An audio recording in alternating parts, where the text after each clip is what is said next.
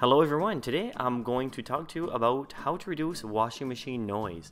So if you don't have a soundproof washroom and you have a noisy washing machine, it can be quite annoying, especially when these washing machine gets older. And these washing machines are notorious for producing a vibrational sound that travels into the floor joist and cavity and irritates the occupants below.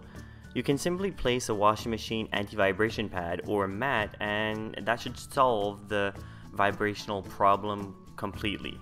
So first I will talk to you about different dryers and washing machine anti-vibration mats. Most of these mats are built from recyclable car tires, so not only does it absorb vibration, but it's also pretty good for the environment. The anti-vibration mat decouples the floor from the washer and will help absorb most of the vibration.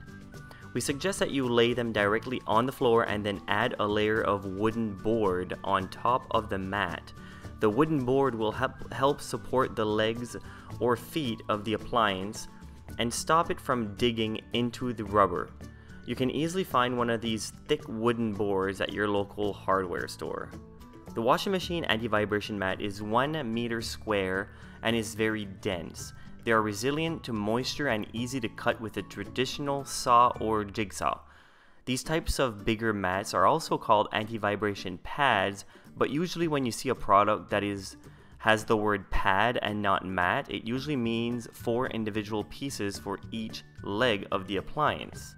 Now secondly, I'll talk to you about anti-vibration pads for washing machines or dryers. Anti-vibration pads can be quite inexpensive. They're usually around $20 on Amazon, but you can find some that are about $5.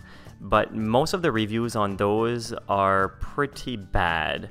So the ones that I usually stick to are called steady pads, and those are the ones that I personally have used and find that they work. They also couldn't be any easier to install. You basically lift the washing machine in the front, and in the back you place each pad underneath the leg of the washing machine or dryer. Just make sure to be careful not to hurt your back. However, you can buy an appliance lifter. That would not be a bad idea. So I would strongly recommend that. So your third option to reduce the vibrational noise of a washer or dryer would be to buy a vibration block. The vibration block is something I stumbled on when I was researching different ways on how to reduce my washing machine vibration. I could not find this product on Amazon, where I do most of my online shopping. So I went on Reddit message board and specifically asked about this item.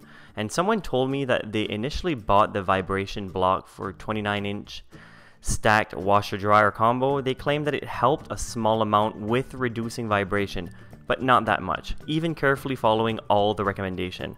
The house still shook a lot when it was used.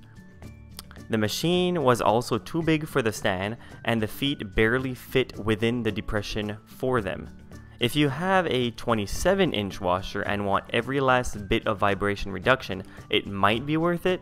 For anyone else, it's not worth the money. The negative thing I took from researching the vibration block was a video that I watched on YouTube from their company. So the video is of a washing machine vibrating on all sorts of different anti-vibration products that obviously didn't work. And lastly, you see the vibration block completely stop the vibration.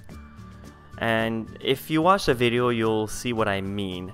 And I didn't think the footage was very authentic, and I think it might be a bit misleading after talking to several people that have used this product in the past. However, please let me know if you have the vibration block and what you think of it. You might change my mind, and I could also be completely wrong about the video. I'm just taking what other people told me because I've never tried it. I just find it's a little bit expensive, so my personal opinion, I would skip it. So there you have it, 3 choices for reducing the vibration of your washer or dryer. If you want to check out any of the products that I talked about in this video, all the links to each products are in the description down below.